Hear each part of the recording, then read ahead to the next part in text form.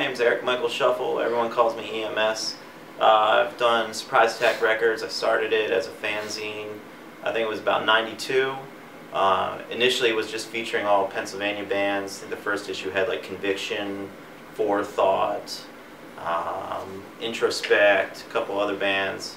I always kind of really focused on that stuff, and then eventually I started doing PA releases. My first release was Outcome.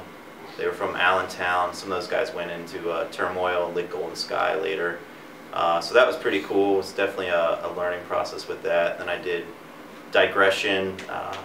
In 1995, after I graduated high school, I moved up to Erie, PA, and got heavily involved in that scene. So started doing, did a Disciple record, their first 7-inch, and Shockwave, which was pretty worldwide known for those guys. So I actually moved to join Brothers Keeper. They just started up. They were Something to Prove before that, and I was a fan of that stuff, and roadied for them a bit. I'd come up on the weekends. Well, I was still in high school, so as soon as I graduated, they were like, "You want to come up and try out for bass?" And I didn't really have anything going, so I definitely just loaded up my little 1980 Datsun 200 SX and hit the road. So and I've been up there ever since. Initially it was Brothers Keeper. Disciple was just starting out. Abnegation, they were real big in like the vegan straight edge culture. I think that was pretty much at the time. Digression was another one that was coming up. There were some younger dudes, and definitely made a mark at the time. I think those were the four horsemen of Erie at the time. So what clubs did you have up there? When I first moved up there, the Continental Ballroom was in full effect, and that was a great place. It was just kind of in the middle of the neighborhood. It was an old ballroom that kind of had a setup for like a jazz band with a couple levels for the stage and everything. It had like a tinfoil ceiling with mirrors all behind it, and it would just sweat and drip down on everybody as the bands would play throughout the night. And we had a lot of great stuff. Dead Guy came through, Torn Apart, Integrity, One Life Crew. Actually, in the One Life Crew CD, the photos from Erie, the original one on Victory, and that was in the Continental Ballroom. And there's a lot of legendary stuff that came through there. So that was a great club. I think 108, Overcast, and all the locals would play there a ton. Snapcase. Most of the shows at that time were about 300 to 500 kids would come out. A lot of Buffalo, Cleveland, Pittsburgh kids would come up. It was awesome. What other clubs were up there besides that? After Continental, everything kind of moved to a place called IQ Records, which was right on State Street, kind of downtown Erie. And once again, the shows were huge. Brothers Keeper and Disciple and Shockwave were pulling in a lot of kids, and the vibe was awesome. Real energetic. People were going nuts. Lots of singing along, stage dives. That lasted for a bit, but the owner was pretty sketchy.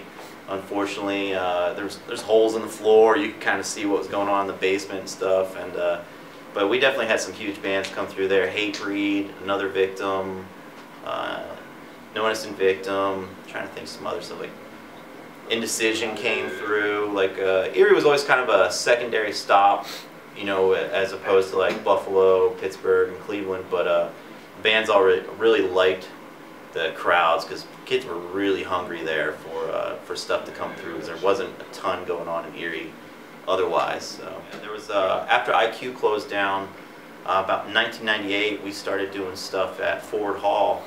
That had just opened up, and Brothers Keeper had one of our record release shows there with Disembodied, and I think that actually we peaked out at 700 kids at that, and that was just massive. And then Shockwave was really taken off at that time, and they were killing it, bringing in, you know, just as many kids. And that was always wild. Kids would dress up as robots and Santa Claus and all kinds of crazy barbarian, making their own weapons and just battling when they played. And those were always fun shows. Yeah. Shockwave's pretty infamous, you know.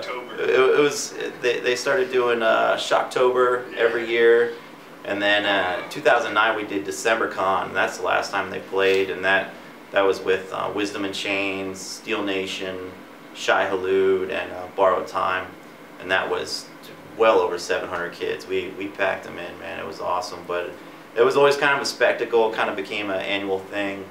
which was great, you know, because I put out their first record, so that was good for me because it definitely helped sell some records. But a lot of those guys had other serious bands, so it's kind of a shame to see their serious bands not really take off as much as kind of a band about toys. But kids really seem to latch onto that and embrace the mosh and also just the youthfulness of it. So. Tell us about your time at Brothers Keeper. Oh man, I did that from '95 to 2003.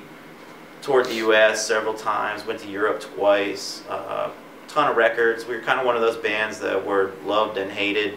We had our pockets, we did great. We had cities where we just get heckled and people would talk shit to us, but you know, it was no big deal. We just did our own thing and did it the best we could. So I'd rather be in a band that was kind of remembered than just kind of faded into obscurity. So I'd say some of the big heavy hitters in Erie in the early days, and this was before I even lived up there, would have been Mike Ski, our friend Iggy, Ben Frazier, Rob Whipple.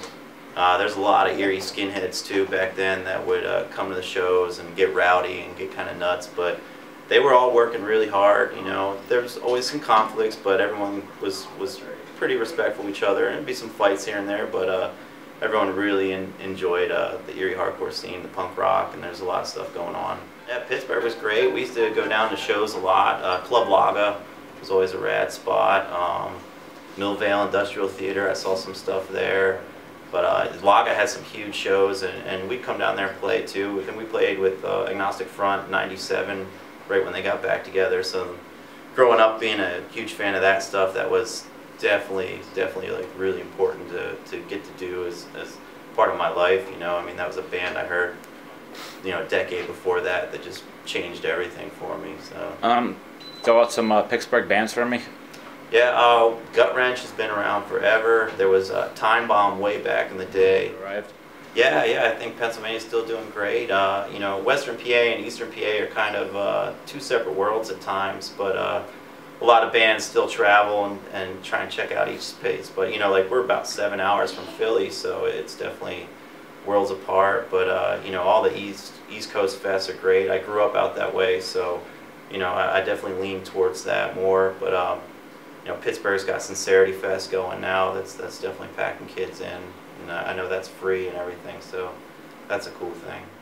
A huge influence for me was Something to Prove, which was my friend Roger and Mike's band previous to Brothers Keeper. So they were on a comp, and once I heard those guys, you know, I just really liked it. It had a lot of attitude and stuff like that, and I think they really kind of put Erie on the map for better or for worse, because you know, a lot of people kind of talk trash. They had a little bit of a hip hop kind of little street attitude, but that's definitely the stuff I was more drawn to.